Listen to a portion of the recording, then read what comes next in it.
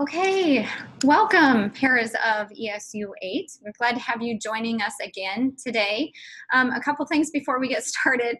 For those of you who weren't here earlier, we're supposed to be in a room today, but there's another group of people finishing up in the room we were supposed to be in. So we're actually out in a hallway, very familiar to probably most of you. So we just ask for your patience as people may be walking in and out of the room. We're actually at the Lifelong Learning Center. So we may have to pause at certain moments just to get quiet back, I guess. So again, thank you for your patience.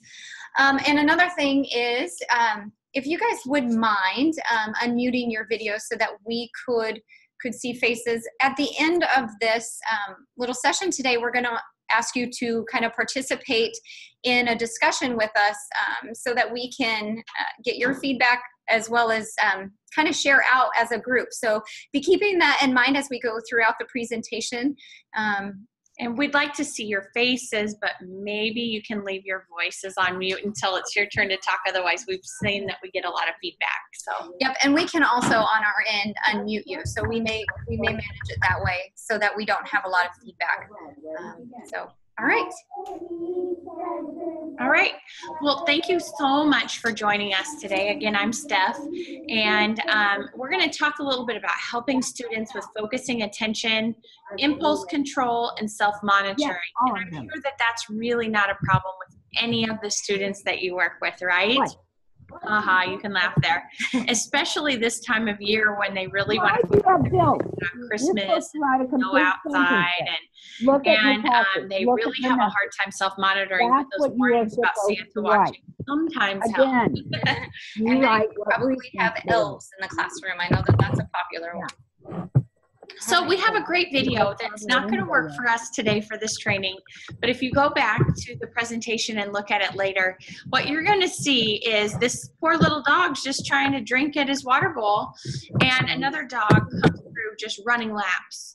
And every now and then the dog glances up like, who is that? What is that? Where's that one going? I think that you can relate that to a lot of your students who seem to be running those laps all day long and have a hard time focusing their control. And in respect of the other students grabbing the other attention, the students' attentions as well, which you're trying to get them focused on. So go back and watch the video. It's really cute. Quietly, if you are finished. So executive function is kind of a new buzzword in education, and actually we were just with a bunch of superintendents today, and they were having some questions about what executive function is. This year, I offered 3 trainings with a lot of schools, probably from your districts, that attended. But actually, they're brain processes that really they drive our ability to focus, solve problems, organize ourselves, remember information, learn from mistakes, and impulses. Okay, third grade, you need and if you start to think about kids who have trouble with learning, I bet you could point at least one of those spots there in that first bullet point that they have trouble with. And so oftentimes this leads to trouble learning efficiently and developing those social skills. And then if we can understand how they develop, it helps adults figure out our best responses to those academic and behavioral problems. Oftentimes, I think these are the kids who are slipping through the cracks, the kids who might not be identified as a SPED student, but they're having learning problems due to these functions. And sometimes it's just a matter of teaching them how and when to deal with those, and that's kind of where you guys come in.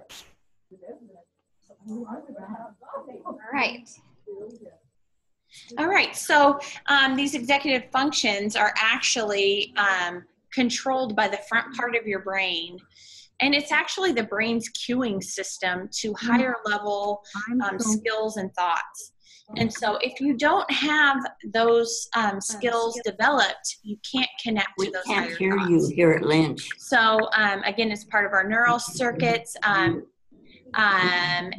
they directly control things like perceptions, thoughts, actions, and to some degree, even our emotions. So oftentimes kids who have troubles with these executive function skills, they get called careless and rigid and inflexible or slow to change. It's really easy to jump and put a label on those kids, but actually they might have a skill that's missing that's not allowing them to do some of these things. And, I go back, when I think of some of these things, I go back to teaching in the classroom, and I myself made these assumptions about the child when there's something, I guess you say, deeper going on that we're going to talk about today. So with poor attention and focusing skills, it might, as I read over this list of things that you might see in students, really try to reflect on the students that you work with and that you see. Are you seeing them exhibit some of these things? So are there students who have their mind wanders during conversations? They kind of might be described as a daydreamer. Do they overlook the details? And they just hear a main point, but they don't hear the details. Maybe that's in following directions too. They're unable to think on their feet and come up with a quick response or a quick idea to write about or something like that. And they usually have one speed, which makes them sometimes seem kind of oblivious, like I'm in slow-mo here and they don't know the answer. Sometimes they even have energy surges, which make them overreact. So they just go from 0 to 10 really fast, and they get very hyper and overreact about something. Maybe they're calm at 1 minute, and the next minute they are enraged and to the point of not knowing how to control them. They could be confused about why they work so hard, but they don't get anything done. Like, I seem to think I've been busy working on something, but I always have tons of homework. I'm never done with things. They might struggle to understand why they don't fit in and they can't make friends. They might come up to you on the playground and say, nobody likes me. They never let me play. And I can think about times on the playground when I was there that's oftentimes a complaint from some kids. Also, they're unaware of the things that they do that others find annoying. They don't know that, that they're a piece of this puzzle. And they often struggle with reading comprehension, because if you think about it, when we're reading, we have to really give it a lot of attention and a lot of focus, and we have to pay attention to those details. And these kids struggle with that. Especially when you're talking about the lower age groups, because again, like Stephanie said, in order to read and to understand what you're reading, the focus has to be there, and otherwise they're not going to get anything out of what they read because their mind's wandering. So real quick here, I want to address a chat going on. Are you guys okay with hearing us now? Some of you were having some trouble with background noise. Okay, we're good. Give me a thumbs up if we're good. Oh, okay, wonderful. Okay. Thank you, guys. We're seeing some thumbs now. Great, thanks. Thank you. Okay, so when we talk about kids with that poor attention and focus, oftentimes our kids can fall into about 3 main categories here. So the first category is the kid that doesn't even know what to focus on, okay? So they're unable to relate to new things. Again, they might hear that main idea, but they couldn't tell you any details. And oftentimes that might be even a kid who comes home from school and the mom says, what did you learn today? And they say, I don't know what I did. And I know that's way too many kids. So, but some of these kids really focus on that. And so how we can help if the kids don't know what to focus on, it's things like having a highlighter there. And maybe we're going to go through a text and we're going to highlight some material. And of course, we're not going to write in books, but we can always make copies. We might do something like underlining the main points and having kids go back and look at what they've underlined. And covering extra content, or even highlighting different details about the content that they're trying to understand, and note-taking practices. Teach them how to take notes, or how to take notes that work best for them. There's lots of note-taking systems, so that's something that I would refer to the teachers that you work with, or if there are some that you want to know in particular, contact one of us later and we can get you a lot of different ways that kids can take notes. they might need to do a verbal summary of what they've read. So, hey, we've just read one column of text. Let's go ahead and summarize what we've just read. Or we've read a part of the chapter. Let's go over it out loud and summarize it. If they do that along the way, it'll help them. And then we can activate prior knowledge and ask them, have you ever heard of this kind of thing before? Does it relate to something that you already know about the world or another book or another subject? And I think this one is an important one for your students, because if you can do that in the beginning of a conversation or a beginning of a skill and get them to make that connection, then they're going to apply that connection throughout the lesson or throughout the reading, whatever it is that you're doing, as you go throughout the rest of the lesson. So that one's important, I think, for a lot of students. It helps them relate. And then also to repeat the objective and what to focus on. So if the teacher has stated an objective for the lesson of the day, that might be something that you have to ask the kid about again and say, hey, now what are we really trying to focus on today? What are we really trying to learn? And having them repeat that to you is important. And you know, something I thought about when we talked about summaries, not just verbal, but also write little sticky notes. And write like a sticky note a page and say, okay, we're going to summarize this page on the sticky note, and then we're going to put all of our sticky notes together, and we should have a really nice summary of the chapter or, I don't know, the novel we're reading or whatever. And I think something as we go throughout these different examples too to keep in mind is you should try. You may have go through all of these and try, and only one will work for that kid. But these are all ones that you could try to help them out, and then they'll learn what works best for them. But you may not be able to just utilize one. You'll have to go through some different ones and see what works best for that student. And sometimes it takes using it a few times to get to know really what works best for that student. So don't give up fast. And I realize most of these examples were for a little bit older kid. If you're thinking about preschool, something is if they're supposed to focus on something, say in the story that the teacher's reading, just ask them about that. Be very verbal with it, where they don't have the writing skills quite yet in preschool. Yep. Or having them draw a picture of what it is that they think that they've read, or what it is they think they've learned.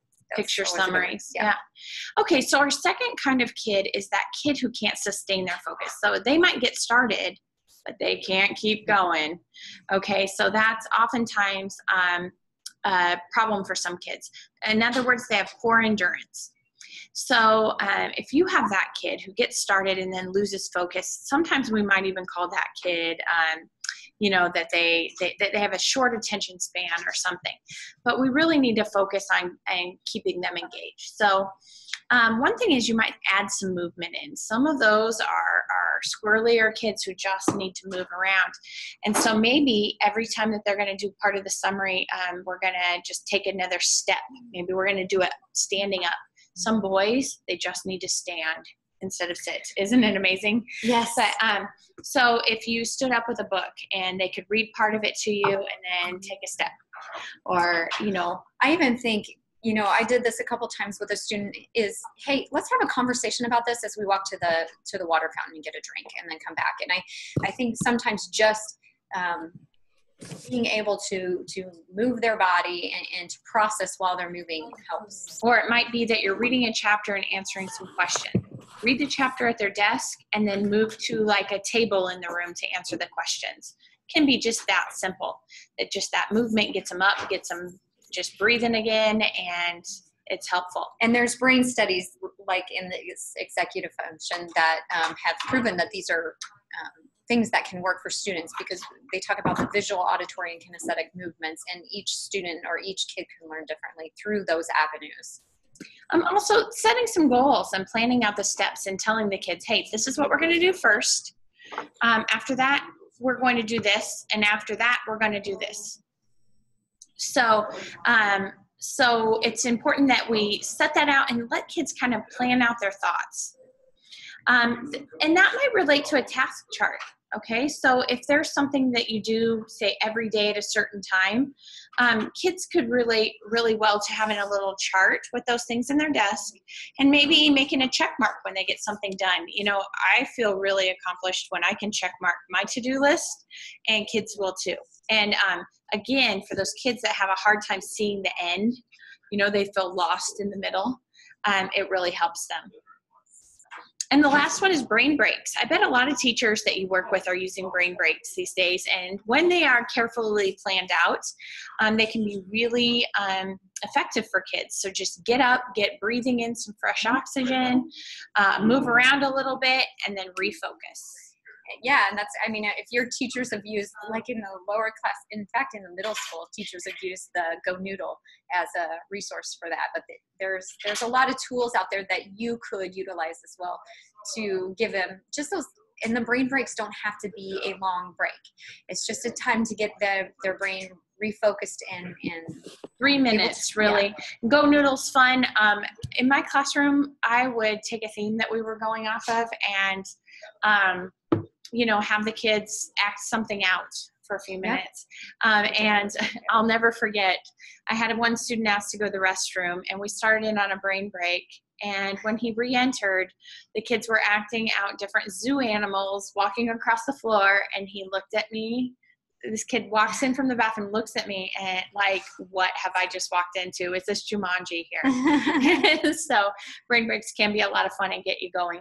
But brain breaks can be simple as a walk to the water fountain, a walk to the bathroom, just a quick little, let's do something else for a minute. And we're going to talk about a little bit later, identifying some of those cues where you'll identify when you need to do these, or when the kids need to do this. So, and then we have the kid that has a poor transition skills, so they just can't get refocused on a new task. That lack of flexible thinking, that they get so locked into one thing, when the situation changes and they need to work on something else, it's really hard to get them to switch. And I bet you've had some students like that over the years. So one thing is to start a timer, and kids really respond well to being able to watch a clock count down and see, okay, my teacher says I have 2 minutes left to work on this, and then they kind of just mentally prepare for that. Also, they can have a written or picture schedule. Okay, so written schedules, obviously, for older kids. This is really important for high school kids. Think about how much their schedule changes during the day. And so we kind of sometimes make assumptions that they're a high school kid, they're a junior high kid, they should know where they're supposed to go when. Well, they probably need to write it down. And I mean, I was a kid who probably didn't, my teachers wouldn't say I struggled with this, but I always had to have a schedule written or I would forget things.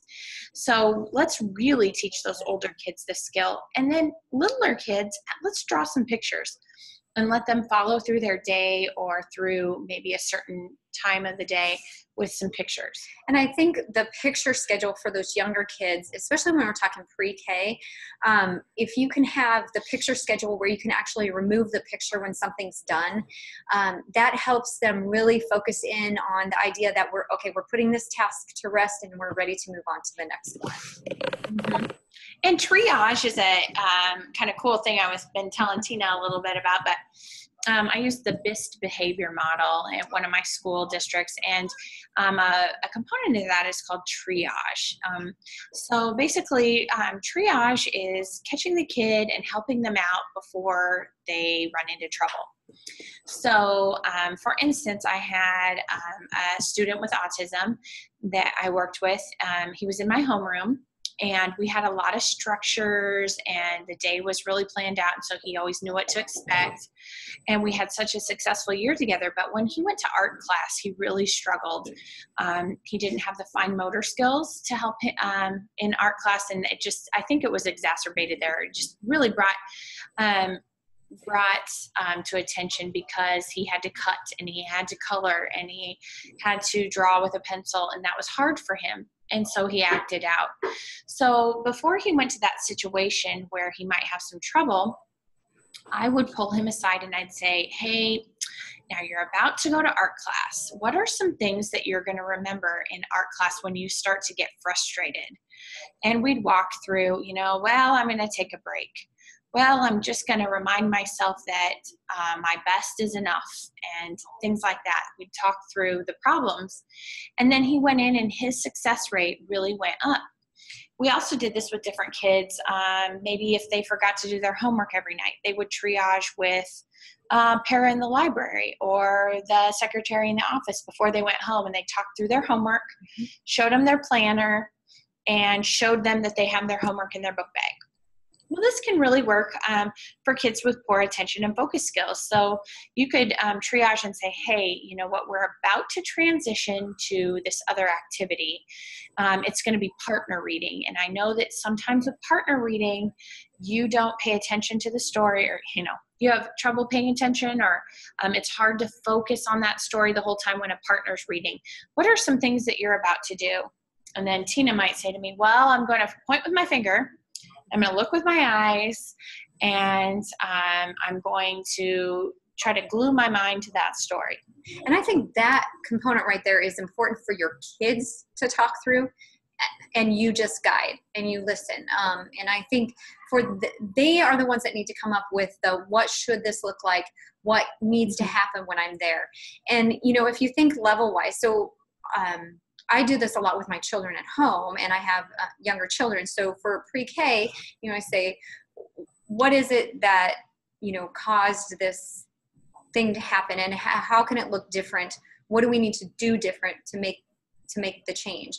If you're thinking of high school, this is something that maybe if you're working with high school kids and you know they have a problem in this area, the triage may be just suggesting to them to go through this process themselves if they don't want to do it with you, but suggesting, you know, hey, think about what this next process should look like for you to have the most success. And they might not always have an adult with them as in those older grades to triage, but maybe it's just a little checklist that they read over. You know, if they can have it maybe typed up and inside a notebook, and they say, hey, I'm going to math class and I have a hard time in the different activities there.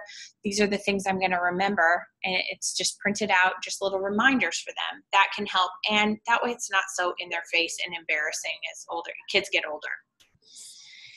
And so as we've gone through this so far, again, I want to remind you, be thinking about kids that you work with every day, and kind of be thinking about some of these components as far as not being able to focus on certain things, cannot sustain their focus, and has poor transitioning skills. And try to identify someone that you work with that may have one of these areas that is a concern for them. So again, we're going to have a conversation at the end, and so this is going to lead into that conversation. Okay. And yes, Cindy, by the way, that was a test to see if you guys were able to focus the audio, right? Just kidding. It wasn't, but it's a good test. Hold on that one if it's gonna pick me up. I don't know, it shouldn't. We're just going to go, right? Yep. Okay. So some of these kids, you know, we can look at more skills that they're lacking that lead to that main category. So our first kids here that don't know what to focus on, they might lack that clear purpose for the text. They need to hear why they're doing it. They might have troubles with seeing that prior knowledge.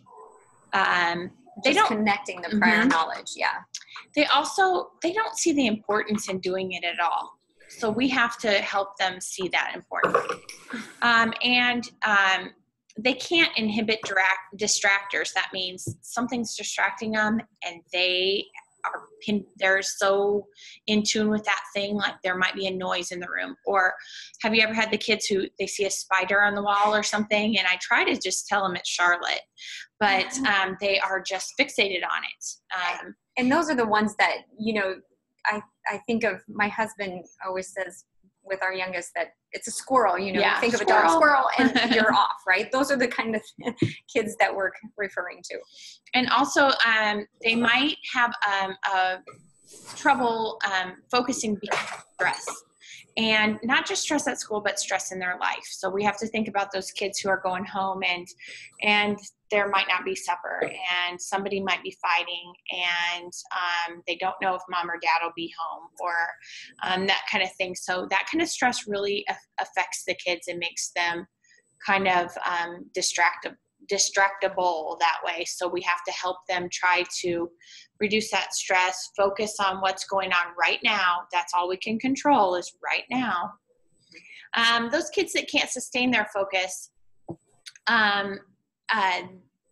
they can't break that large task into little chunks. So we have to help them see that.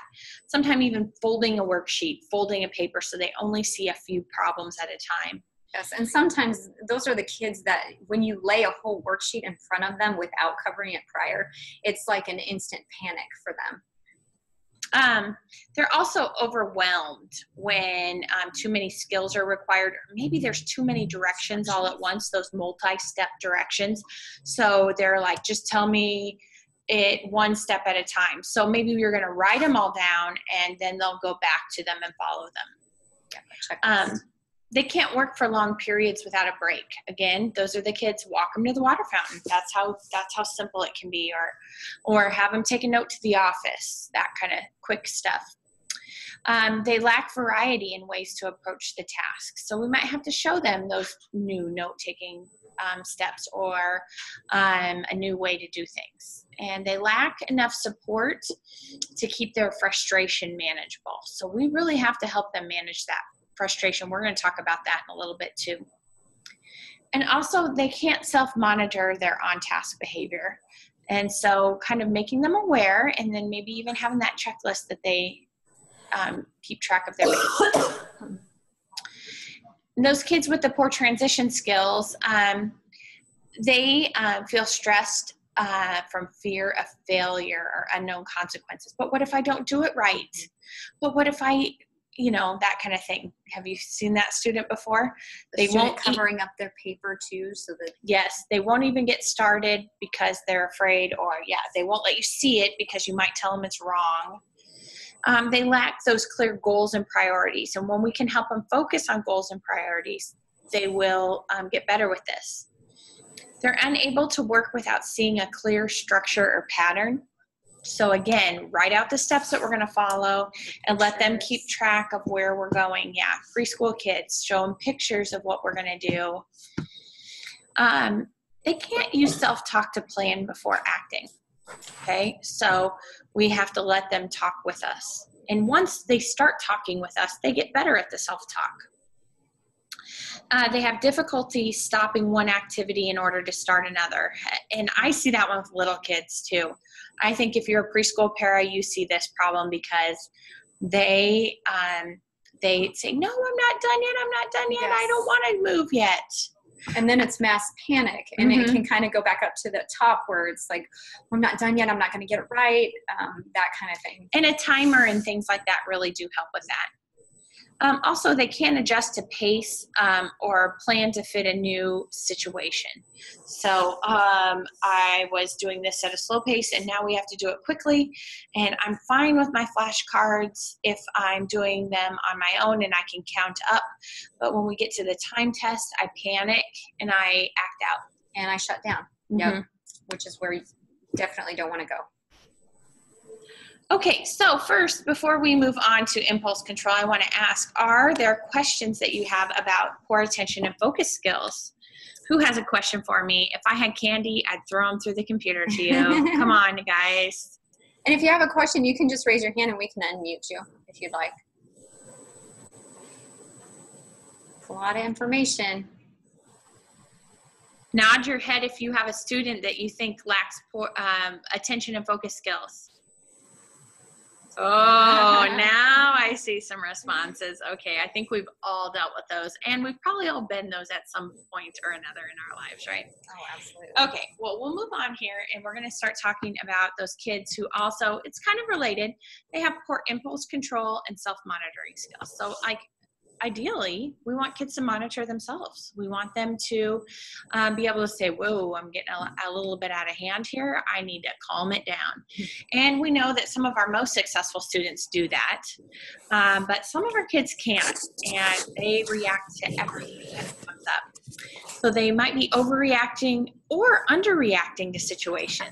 Okay, so there might be some sort of impulse or something. They can't even get amped up for it. They can't even get motivated for something. I think those are often the ones that are, kind of not even considered, because sometimes they can be very quiet because they're sitting back, taking it all in. They're tempted to fire off thoughts and often say things they wish they could take back. I remember a student I had who would oftentimes blurt during a game. And this kid was pretty severe in this. And he would yell names at other kids because it was just, he was so caught up in the moment and he had that poor impulse control. They might do now and think later. So I'm just going to do it. And then later on they regret and they think, oh my gosh, why'd I do that? I took the last piece of pizza at the party because I really wanted it, even though I've already had 3. And then later they might think really hard about, oh my gosh, I stole it away and this other kid only had 1. Yeah. And they might feel really bad about that later. Or about something that they've done later. But their impulse control just is not there to make them think of that consequence beforehand. And they also overcommit themselves in an effort to be helpful, but cannot meet the obligations. So, their impulse is to say yes to everything. I'll do that, and I'll help with that, and I'll do this other thing. And then, holy cow, they don't get all of it done because they physically can't, and people are probably disappointed in them. They like to be pleasers. Yes, too. Pleasers. They have a hard time calming themselves, and we can think about that as people with road rage. They get so worked up and take things personally, and they cannot talk themselves down. They cannot calm down about something. And sometimes we think about that as, just really insignificant little things that just set them off. We might say about those kids, oh my gosh, you just never know where the trigger's going to come for them. They also change their plans at a drop of a hat without considering the impact on others. Yeah. So just her example with the pizza, of course, that, if you put yourself into the classroom, that that's the student that,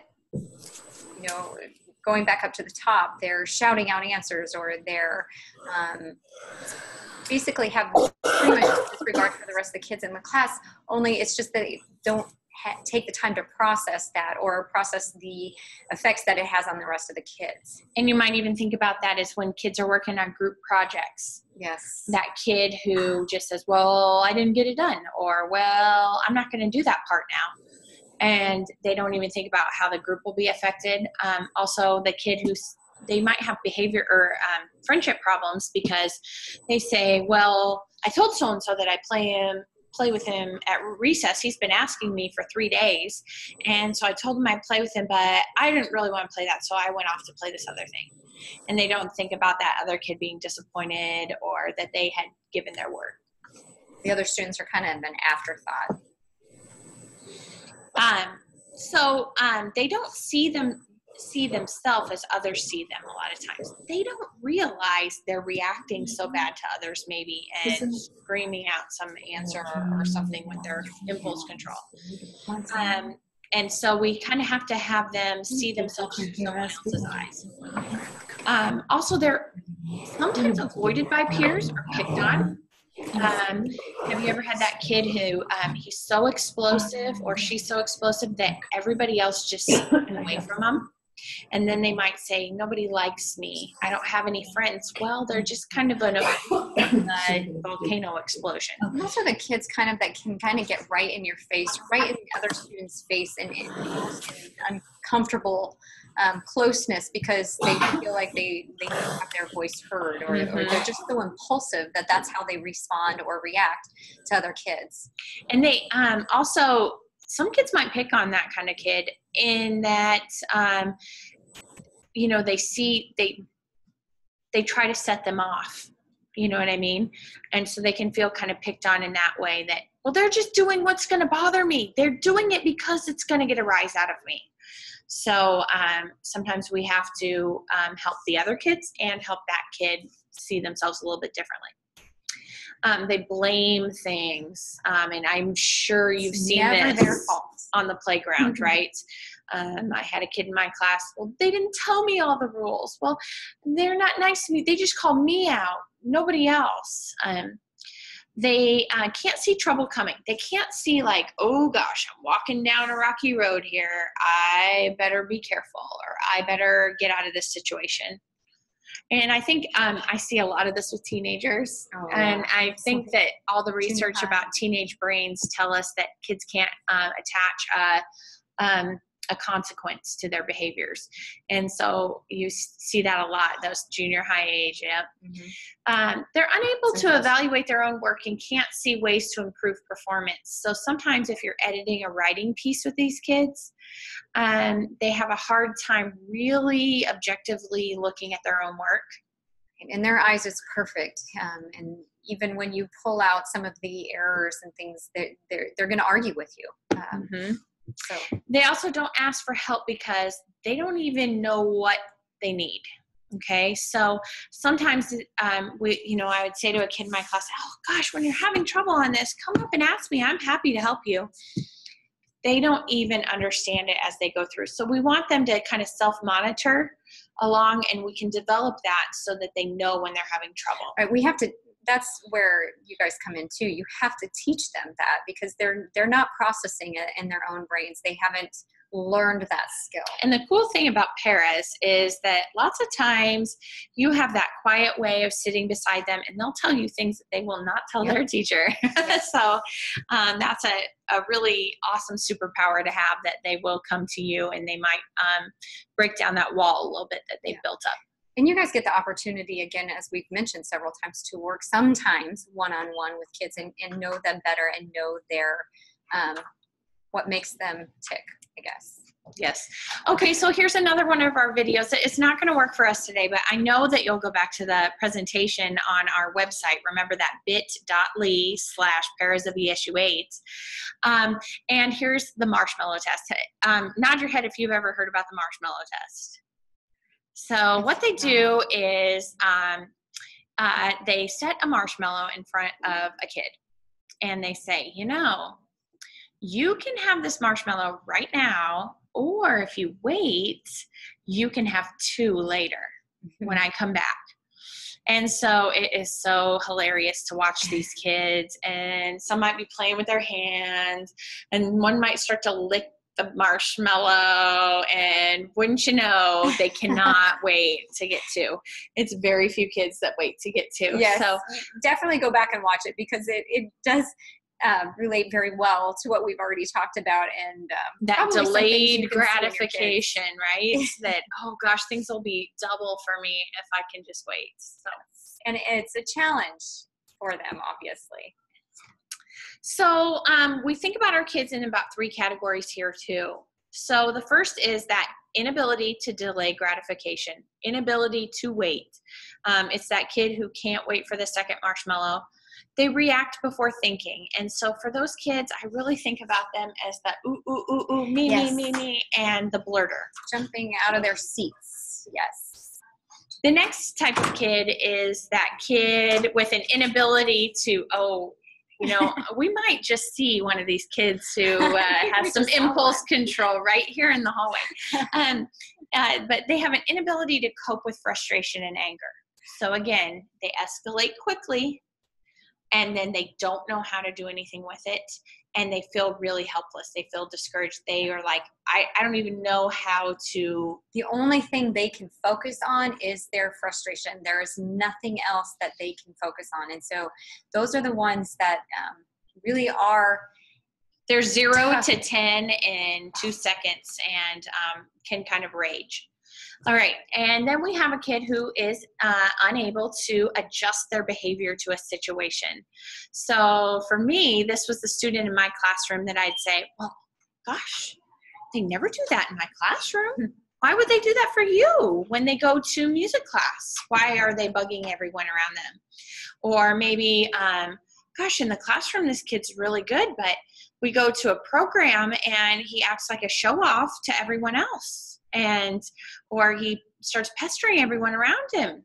Yep. So, and you guys probably see that with your students a lot, maybe out at recess.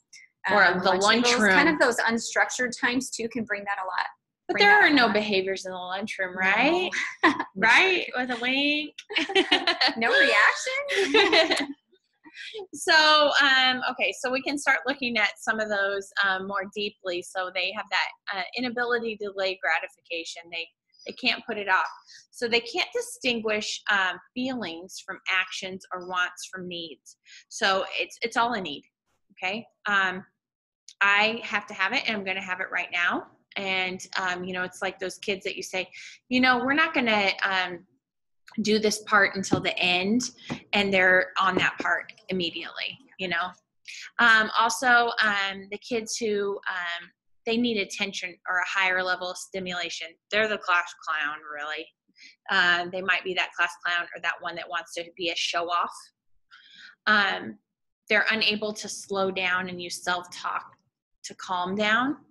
That's one that we might really have to focus on with kids. And if you have an elementary guidance counselor or even a guidance counselor at that higher ages, the upper grades, this is something that guidance counselors are really good at doing with kids. But if not, we just say, hey, I understand that you're getting really stressed out at these times. How can we talk you through it? They might also have trouble internalizing different rules and procedures, right? There's our playground kid that has a hard time. They have a limited repertoire for appropriate options for responding. Like, hey, when somebody says something I don't like, I could give these 5 responses.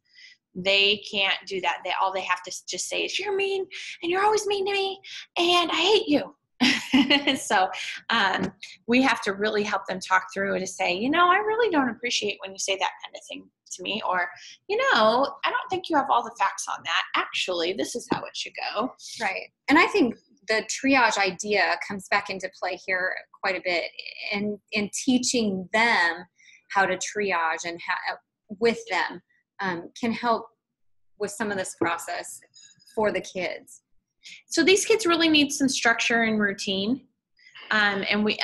So giving them that and having situations be kind of the same for them helps. But they're also unsure of how their actions affect others. So we have to help them see that. And I think some of the strategies that we talked about prior to this go back and relate to this as well. So keep those in mind as we talk about these different components. So those kids that can't cope with frustration or anger, then they feel that discouraged or helplessness. They really can't articulate their problem or their feelings. So we have to help them talk it out and help them see what the problem, the root of it might have been. They avoid situations that are too difficult or boring. And so we have to push them to that point that might be frustrating. It might be frustrating to be in learning something difficult. I think boys with writing sometimes. Some of my even most intelligent boys had a hard time with writing, and they would panic in it. So I had to help them see how they could get through that. This test taking applies here. Mm-hmm. And well. So again, kind of helping them predict what's about to happen and see a schedule helps. They retaliate for perceived mistreatment. Well, I hit him because he hit me, or I hit him because I didn't like what they said. So it's kind of like everything that they do is a reaction to something else. They can't identify what triggers them, so we have to help them identify the trigger. And talking through that, what are their triggers and what else instead can they do as a reaction? They also can't reframe things to see that new perspective. So we have to turn the tables, help them see through somebody else's glasses what's going on. And they don't know how to gain power, attention, or control appropriately. Oftentimes this kid feels very mistreated by others, and they have to feel a little success and feel like, hey, somebody else might like me in this world. So when we can facilitate that and have them have a time to shine, it is really big. I had a student in my class who, you know what, he was just really good at organizing all of our pillows into a cupboard after reading time. And we just let him do it, and then we just cheered him on. And actually, that was probably a frustrating experience for me to try to do the pillows. So for him to do it was awesome, and he just felt great. And this is one of those situations where you can talk to them and process with them about how to get positive attention rather than negative attention. Because a lot of times when these kids react or do something, it's usually seen as a negative, or they're seeking that negative attention. And so this is a way that you can process with them to come up with ideas that in fact will get them positive attention rather than negative. And then again, we have those kids who have that inability to adjust their behavior. So they're unaware of how their behavior affects others. Sorry, it's getting loud here for just a minute. Try to talk louder. So that kid is unclear about their expectations or goals. We have to help them vocalize those or write those down. They don't pick up on feedback that indicates a need to alter the plan or behavior. Like, oops, this came up in the middle, and we now need to switch what we're doing. And it's really hard for them to adjust that. With peers and with other students and teachers. And it might just be, hey, we're researching something and we found out this bad piece of information and we realized we need to switch our topic. Oops, we have to adjust, but they might really have a hard time with that. They need practice for appropriate behavior and responses. Okay, so let's say, hey, okay, you're about to do this with your friends. Role play. Will you pretend that you're doing it with me first? And then also, they can't accurately predict any kind of consequences. They don't know, hey, I'm doing this one thing, and this is what's going to happen to me in the end. And that's where you can talk to them about, okay, so if you react this way, what's going to happen? So what else could we do? Again, that goes back to some of the conversation on triage. And sorry about that. And also this is where they need corrective feedback for improvement and reinforcement. So we have to show them right when it happens, what's happened and how it needs to change in the future. And if we can get them to start vocalizing that, that's all the better. If we don't have to always point it out, but we have to say, let's pause, and they say, oh, in the moment. Yes. In the moment. And then also, they're unable to use past experiences to self-correct, okay? They have a hard time learning from the lesson that happened last time.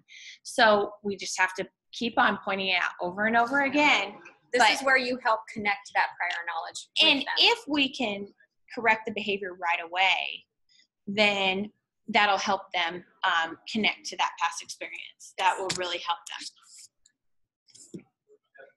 So we need to build, we're kind of running short on time, so we're going to go through this a little bit quickly, but we need to build that language for managing emotions and teach them how to de-escalate, how to calm down. Some of them don't see this at home at all. They might have a parent that kind of explodes, and then they model that behavior. So let's teach them how to do that. And over and over and over, and consistency with that. And I know sometimes you might think, you know, we've gone over this. Don't say that to them, because again, they're not going to be seeing that in their real life yet. So you've got to make that connection, I guess, and just keep practicing. And we might be so frustrated with them, but they're frustrated too. Yeah. So don't put that out on them. Don't say, haven't we done this enough times? Just really give them a lot of grace there and help them out. Also, reading body signals is hard for these kids. They don't attach emotions to facial expressions sometimes, or they don't know. One kid, I had to say, you know, when you're in trouble and you're smiling at me, I think that you think it's funny. And that isn't what the kid thought at all. But we had to learn the emotion to go along with the situation. So, you know, I've even worked with some kids in abuse settings who had to learn facial expressions with emotions. So we really had to show picture cards and facial expressions for them to be able to attach those. And Can you guys hear us? Would you give us a thumbs up if you can hear us? Yeah, okay. Okay, good.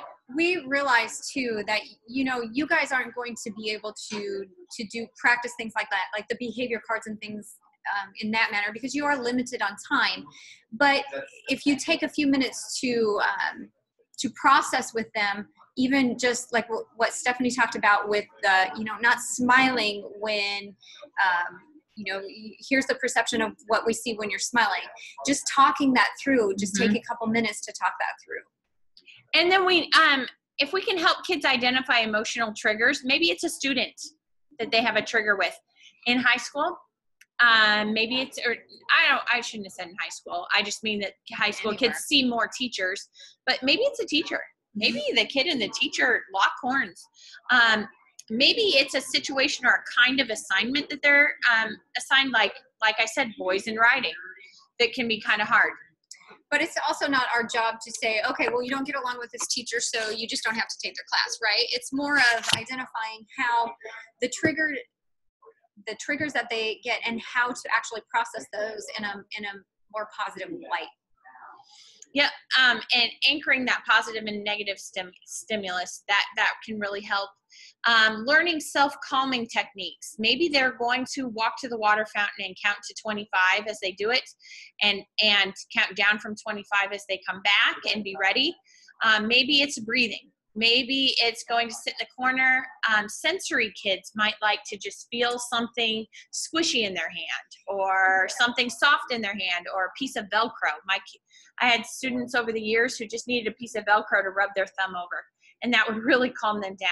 And again, with those types of things, you're going to have to try a lot of things before you're going to find something that works with them. It's ask your teacher. Yeah, work with your teachers. Yes, absolutely. To say, hey, this is the part that this kid is getting hung up on and is a trigger for them. Teachers need to know that from you, so they will value your help there.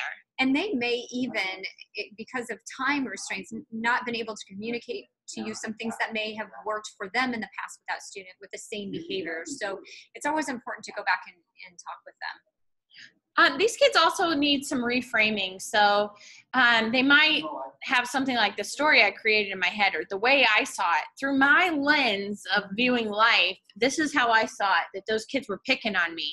But actually, when I was getting in their face and screaming, that's why they tried to avoid me, or that's why they told me to go away and not play with them.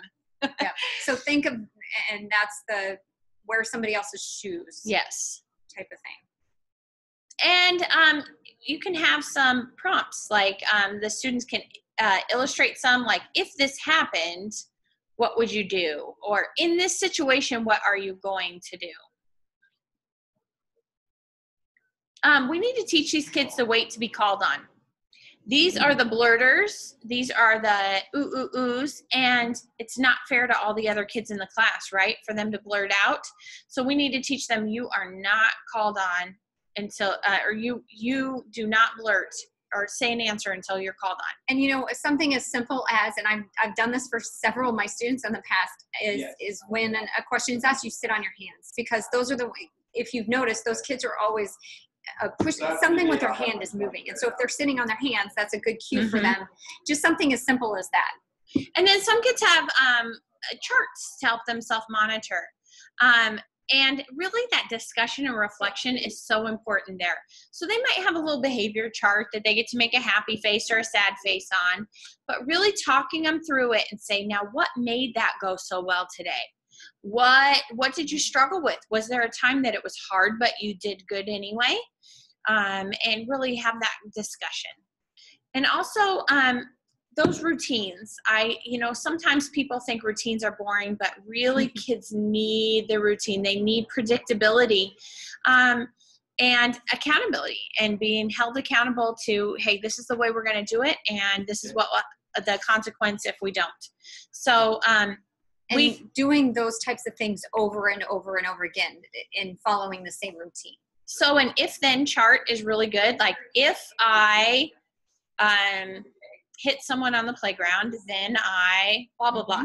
If I react positively with my hands on the playground, then I make friends. If I get mad, then I, so a Yeah. coping mechanism. So we have about 3 minutes for you to think of a student that has poor focusing, self-monitoring, or impulse control skills, and think about 2 things that you might do with that student to help them. And we're going to ask that, we're going to try to ask all of you to share out one as best as we can here in our environment. Or at least one from each school. So actually, let's take 3 minutes to talk, and then we'll take So go ahead, talk. We're going to call on you.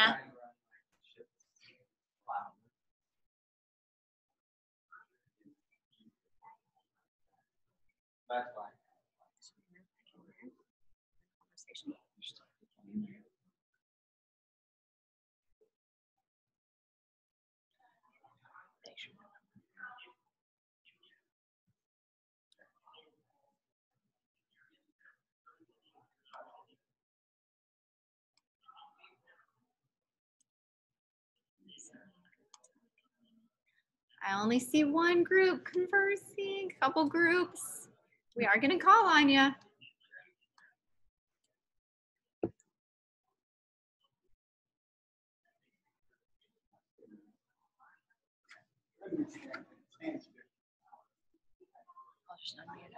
Right? No, I can't. You can. Yeah, you can. You should be able to. Oh. Click on your blue. Click on that blue. Oh, fun. No, because I'm not on. It's not me. All right. Should we just go down from the top? Yep. Okay, Cindy's site. I'm going to guess that that's up in Butte. Oh, we had Lynn. That's okay. I'll get to it. Hold on, Cindy, just a second here. Okay, nice and loud for us. Describe your student and 2 strategies that you would use. And by describing your student, maybe use some of the components that we talked about, like with impulse control and focusing. Sometimes if our student has trouble focusing and just can't handle the situation, we take a break and go for a walk. Okay. When you go for a walk with that student, are you still processing the information, or do you just completely take a break from the information and come back? We have to take a complete break. Okay. Okay. Good. All right. I'm going to shut my video off for just a second because we actually, well, I'm just going to pause the video so I don't make them dizzy when I walk in there. So give me just a second here, and then we'll finish up with our conversation. Okay, maybe I won't. I'm just going to walk. So I apologize here. Give me just a second. There. Okay, guys, now we have some quiet. Sorry about that. Okay, we were just with Cindy. And Cindy, thank you for sharing. Good job. How about Lynch? It says BC Lynch. That's us. Mm-hmm. Can you hear us? Yep. We can Can you hear us? Yes. Yes. Can you hear us? Yes. Yes. Oh, okay.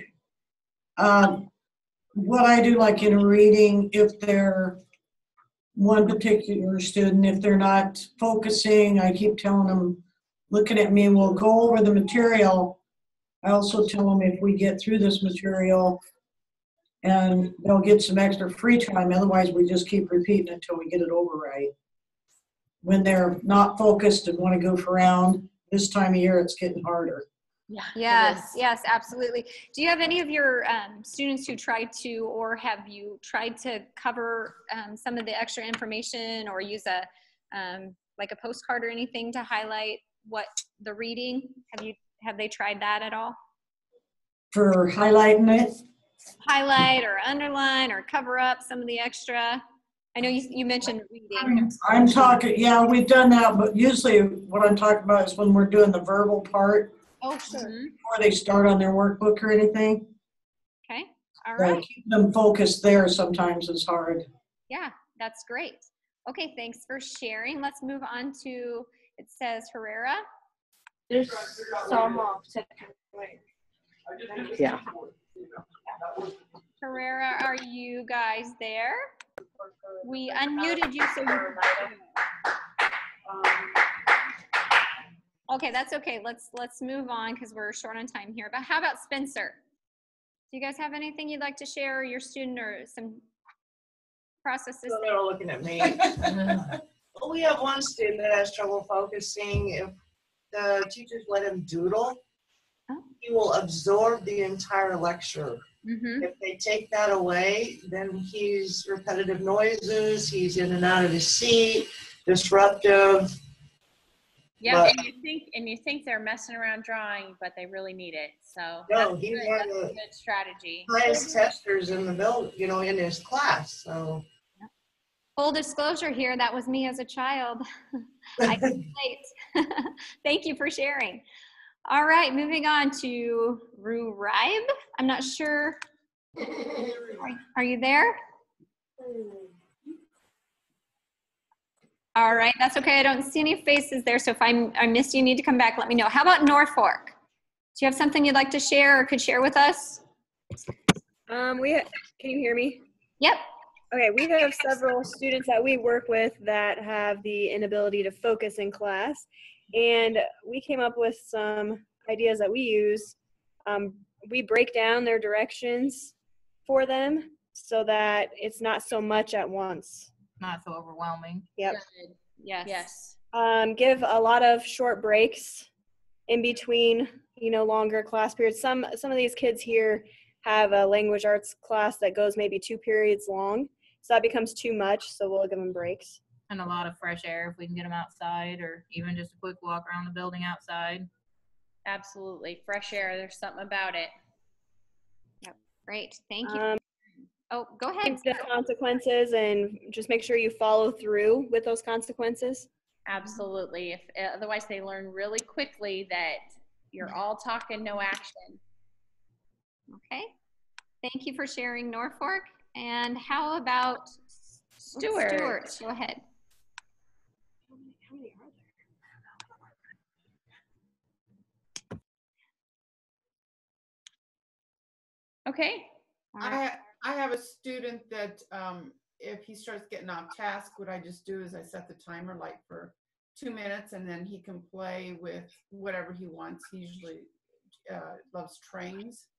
So like 2 minutes, he'll get to play the train, and as soon as the timer goes off, then we got to get back to doing what he was, like math or whatever we were doing. That's great. Is he able to refocus pretty well then, because you're really giving him a brain break? That timer, when it goes off, he knows it's time. If I didn't have a timer, he probably wouldn't. Yeah, I like that cue. That's an auditory cue for him, or for them to come back. That's a great share. Thank you. Thanks so much, everybody, for sharing out so well today. That's awesome. Yeah, we've kept you a little long. So. Yes, we have kept you long, but we just want to say thanks so much for joining us this whole year on this Para adventure, and we hope that you have just a wonderful holiday season.